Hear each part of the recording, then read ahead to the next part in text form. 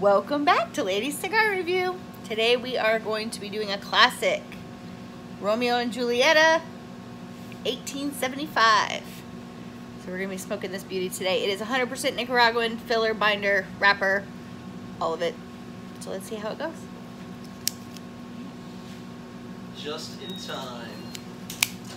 We are again at Havana Port in Louisiana. How are you? And let's get it fired up.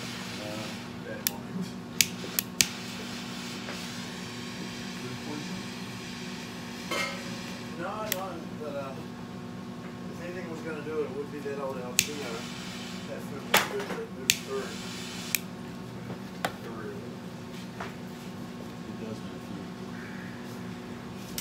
Okay, so far, a little bitterness in the tongue when you first light it up, but not too bad.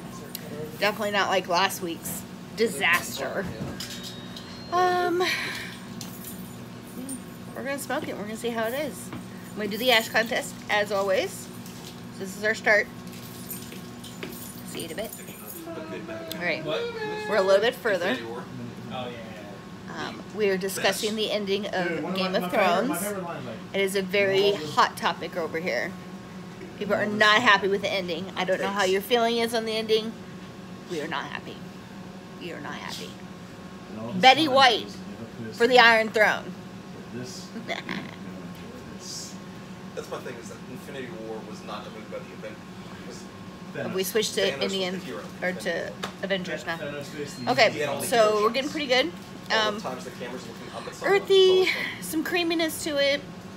It's a solid smoke. I have no issues with flavor or draw. The draw is beautiful. I'm gone. Good taste. The bitterness has went down. I don't have a lot of the bitterness. My allergies are kicking my ass and smoke all over my face. I lost it. It didn't get very far. Ended up on my dress and on the floor. Wah wah.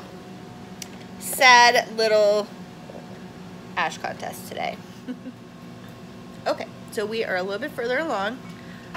It is maintaining its flavor throughout. It is a decent cigar. The draw is beautiful. I have no complaints on the draw at all.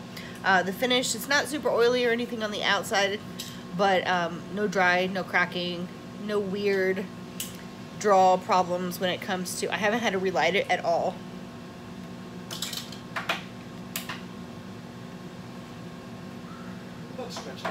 That's pretty good. So I'm probably going to give you my final now, because we're heading to Greek Fest in New Orleans. What? Very excited. But here it is. I am going to give it a thumbs up. But it is a solid cigar. It is a good price point. I think it was like $9.25, something like that. So it's not crazy on the price point. It is a solid classic cigar. Smoke it. It's good. It is not the blow your palate out amazing, but good from start to finish. I am going to finish this one. I'm just stopping the video at this point. And I need to quit saying every 5 seconds. Sorry. So a thumbs up for this one. If you have any recommendations or you have a favorite cigar that I have not reviewed yet, put it in the comments for me. I need some suggestion, guys, because I don't want to pick cigars out of this humidor and they all be terrible. I want some good recommendations that you like so I can give you my point of view. So if you have a suggestion or if you just have a favorite cigar that I haven't tried to review yet, let me know. Tell me below. I like when you make comments. I appreciate it. So I will see you guys later. Thank you. Subscribe. Hit the little bell button.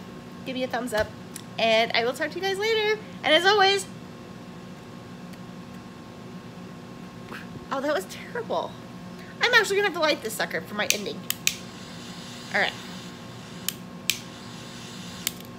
I like a big smoky send-off.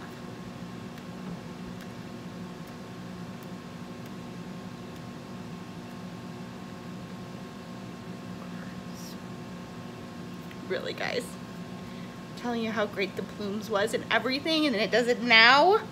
Okay, we're gonna do it again.